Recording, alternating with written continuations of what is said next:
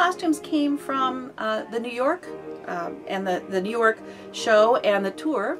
So we had different choices for, different sizes. They sent several, and we fished through all the boxes and find what goes with what, and then start looking at the sizes of our actors and actresses and go from there.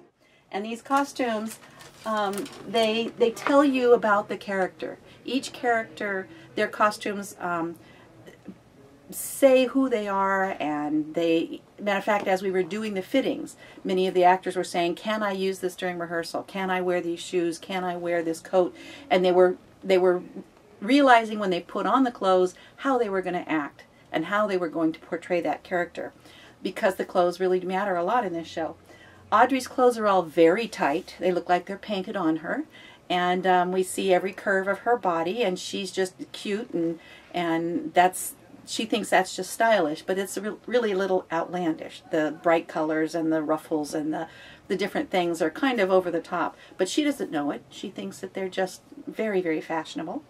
And so it was fun putting them on low because they fit nicely, and she just, again, she became Audrey as we were putting the clothes on. She had fun with being not Lo Taylor, but being Audrey, and it was fun to see the transition as she put them on. But you can see some of these. This is the bright colors and the little aprons and jewelry and all of those kinds of things.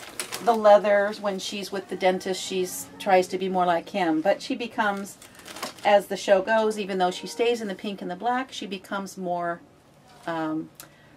Seymour's type of girl. So you see that transition in the costumes, and it's a lot of fun.